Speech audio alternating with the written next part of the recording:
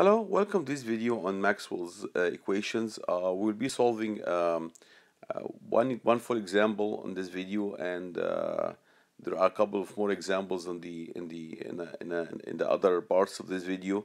The focus is to show you how to use Maxwell's equations.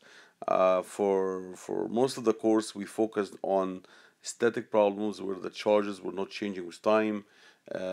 Static magnetostatics problem where the currents were steady, they were not changing with time. And now we are going to introduce time variations in the fields, and we'll see how the electric and magnetic fields are both now coupled together. So when the electric field exists, the magnetic field will also exist, and when a magnetic field exists, an electric field will also exist. So now we start first by reviewing Maxwell's equations, and then we move to have the example. Okay, so as we have seen in the lectures, all the electromagnetic phenomena are governed by Maxwell's equation. These are Maxwell's equations in the differential form. These are Maxwell's equations in the integral form. We need four quantities to express Maxwell's equations: E, D, B, and H, and we did explain these quantities during the course. When we had static charges, we talked only about E and D.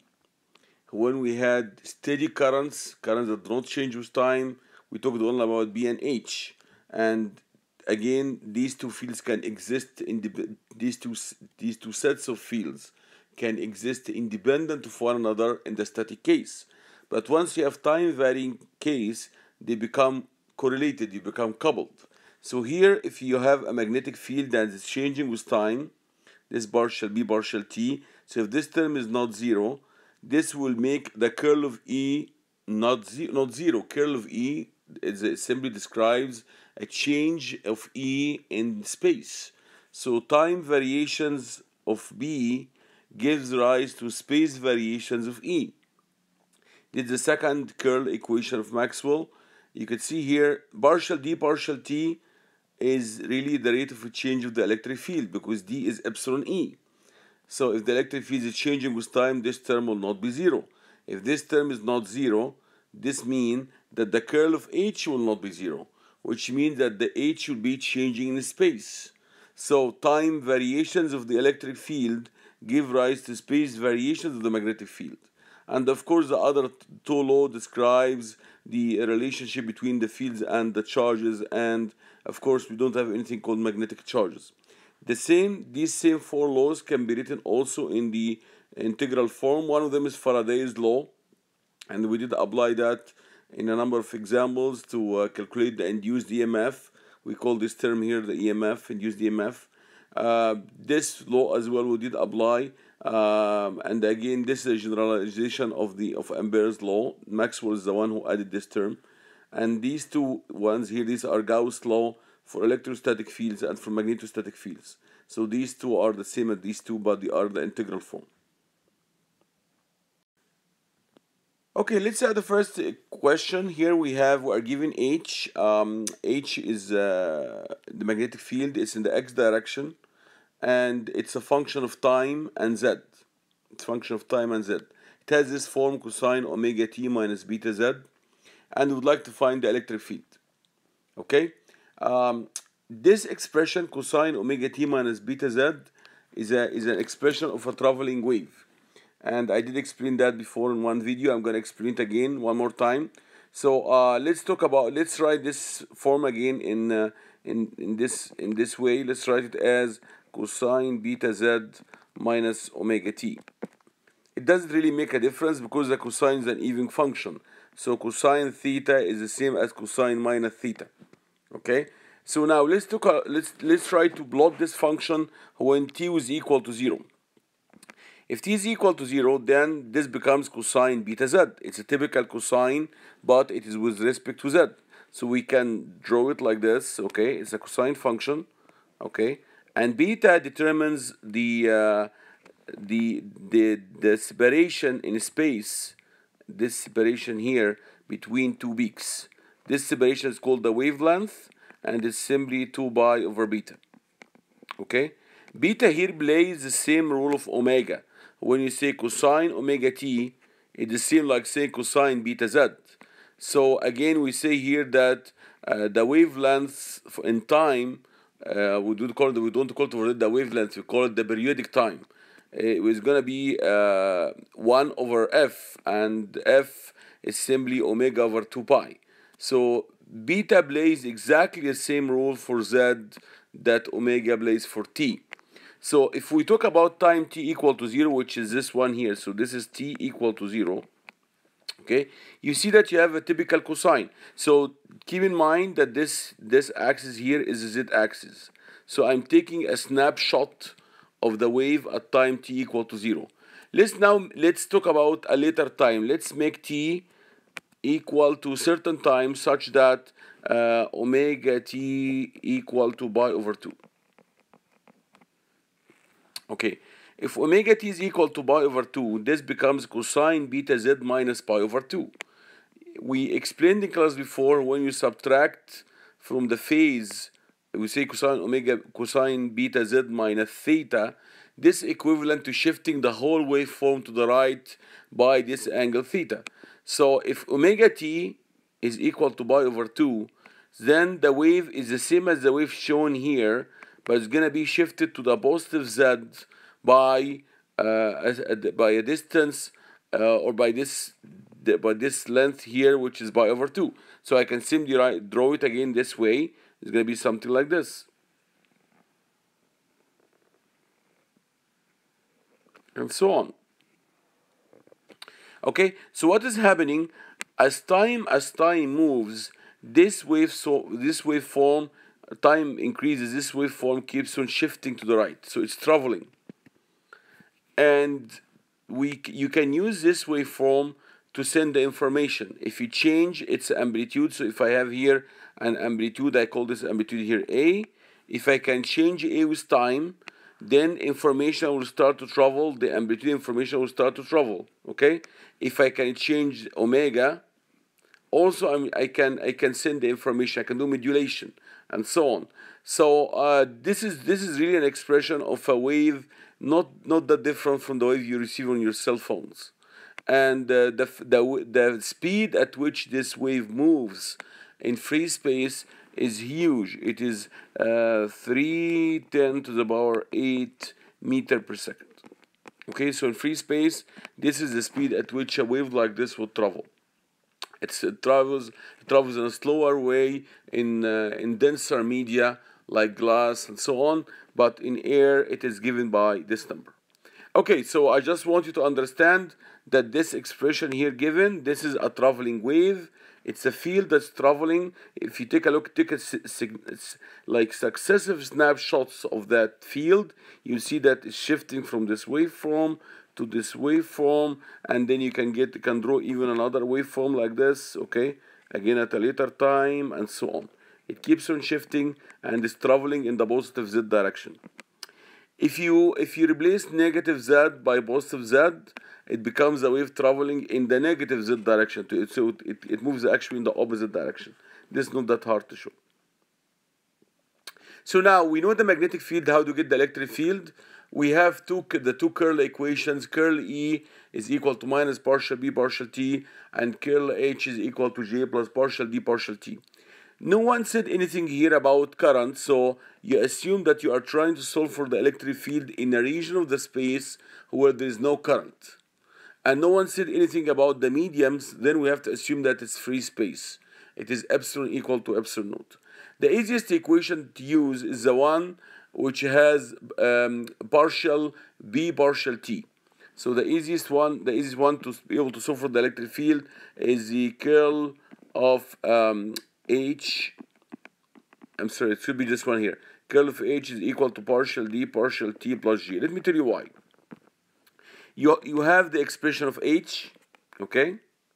Then you can get its curl, and I can simply integrate relative to time, and then I get D. And D is nothing but epsilon E. The current J is 0. There is no current J here, because as I said, as long as we are not giving any information about a current in that part of the space, then we can set this part to be equal to 0. And one comment I would like to mention about this current here, usually in general it has two parts. The first one is sigma E, which is due to the conductivity of the medium in which the wave travels.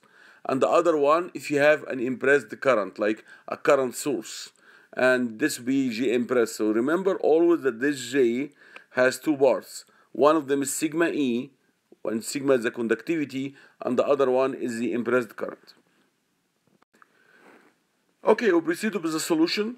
Curl H is equal to J plus partial D partial T. J is 0. We assume that we are in a part of a space where there is no current, no information was given about that.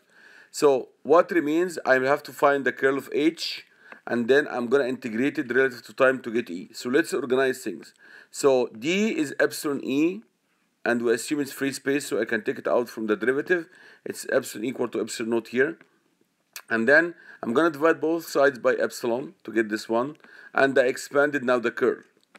Remember that H has only an x component. And this x component is a function of z and t. Okay? So if you try to find the first component of that curl, you get 0. Try to find the second component, this will give you 0. But this one will be non-zero, because hx is a function of z. Let's talk about the third component. This will give you 0, and this will give you 0 as well, because hx is not a function of y. So after you expand it, this one gives you a negative sign, but because you say it is the derivative of this minus the derivative of this, you get another negative sign. Negative becomes positive. So this is an expression of the curl. Okay? You simply have to differentiate hx relative to z in the y direction. You expand hx from the previous slide as h naught cosine omega t minus beta z. Okay? If you differentiate this relative to z, the derivative of the cosine is minus sine, and the derivative of the angle will give you minus beta. So minus minus becomes plus. So you get here beta, so we have this beta here, okay? The amplitude h naught is a constant, you take it out, maybe it can 3, 4, and 5. Epsilon is still there, it's epsilon naught. I simply write it as epsilon in general, but it's fine. The cosine becomes a sine. So what I did, I differentiated cosine omega t minus beta z. The derivative of the cosine is minus sine, and the derivative of the term inside the angle will give you minus beta. Minus minus becomes positive. Okay? So now this term here is not E. It's partial E partial T. Then you have to integrate E relative to T. So you have to integrate this term relative to T. The integration of sine is minus cosine. And the integration of, and because this omega t, you have to divide by omega. Okay? So this is why we have this negative sign, we have this omega, and the sign becomes cosine. And like any integration, when you integrate, you must add a constant field. A constant field that's not a function of time. Remember, you integrated relative to time, then you must add a constant field that's not a function of time. I call it here E static. Okay, I call this one here E static. But does this static really exist? Well, static fields, if it exists, it cannot travel. Okay, and now we're talking about traveling wave. And if it exists without being correlated to a magnetic field. So if you're talking about a general part in the space, it is this part only of the traveling wave that is coupled to the h given. So this part will have to be equal to 0. Okay, so we can set any static field to be equal to 0 here in this case.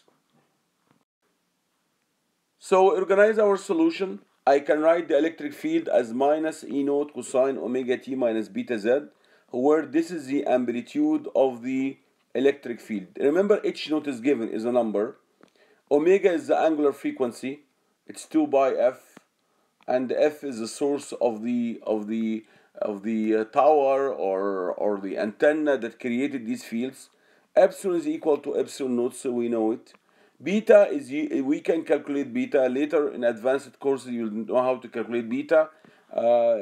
Actually, I can simply give you an expression here, free space. Beta is omega naught square root mu naught epsilon naught. So beta is really the angular frequency. I write it as omega naught, okay? So this is 2 by f. Mu naught is the permeability of free space. Epsilon naught is the permittivity of free space. These ones can be derived very easily using the analysis of the wave. It's called wave equation analysis. Okay, but yeah, so this is beta is known. Everything really is known in this equation. H naught is known, epsilon naught is known, omega is 2 by f. This should be given, and beta is also calculated once you know omega. Now, if you divide the amplitude of the electric field and the amplitude of the magnetic field, you'll see this is, if you divide this by this, you get omega epsilon over beta. This is electric field's volt per meter. This is magnetic field ampere per meter. Volt over ampere is ohm. And indeed, they call this term here the wave impedance. Okay? And it has units of ohm. Omega epsilon over beta is called the wave impedance. And if you calculate it for free space, I'm giving you some numbers to try. F is equal 10 to the power 9 hertz. Then omega is 2 by f. I can calculate that. Take this beta, 20 by over 3. H naught is 3. Epsilon is equal to epsilon naught. Calculate E naught over H naught. You will see that in free space, this number is always 120 pi or 377 ohm. This is called the wave impedance in free space. It's a very well number that all people who work in high frequency applications know very well. And those of you who are going to take advanced courses in electromagnetics will understand more the significance of this number. So what's happening here? We have an electric field that's traveling in space. It's traveling with a magnetic field in space. Both of them traveling together. They are normal to one another. This is in the minus y direction.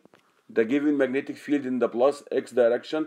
And they are both traveling in the positive z direction. And there is a specific ratio between their amplitudes. This ratio is 120 by or 377 ohms. So to summarize, this is what we have. You have a magnetic field in the x direction. You have an electric field in the minus y direction. If you take a cross product between E and H, E cross H, you'll see that it's going to point in the direction of wave propagation. We call this in electromagnetics the pointing vector direction. Okay? So both the electric and magnetic field are traveling in space, traveling at the speed of light, free space 310 to the power 8 meter per second, orthogonal to one another and orthogonal to the direction of wave propagation.